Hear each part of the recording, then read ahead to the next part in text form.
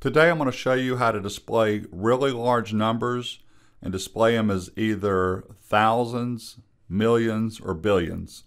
So assume that I'm a large contractor and there are the 4 projects I'm working on in those cities in column A. And there's the initial cost of the project. Notice one's 145 million. So if I make a chart, insert, I'm going to go with the recommended chart. That looks pretty good. Here's my chart. Frequently it's really hard to read when you have a lot of zeros, so I'm going to right click any number, go down to Format Axis. The Format Axis task pane will appear at the right.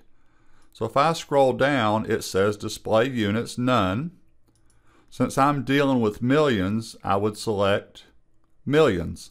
But I also want to point out that billions, trillions, and even thousands is in here. So let's just pick millions in this example.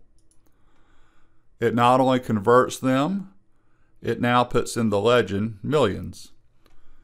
So that is very handy trick right there. So there's one. The second tip I have for you is if you actually want to see them on your screen,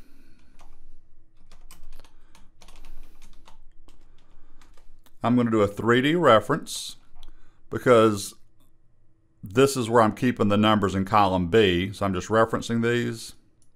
I would end up hiding column B in this example. So assume that I don't have the chart. I'm just showing you another way to do this. So I don't care about the chart now. I'm going to do Ctrl 1. If you want to right click, pull up Format Cells, that works. You want to go to Custom, get rid of whatever's in the type box.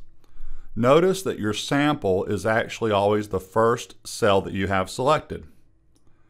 So I'm going to put in 10.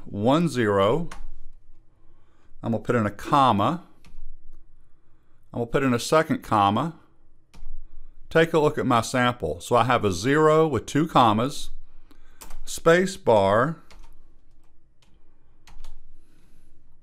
I'm putting the letter M in quotations.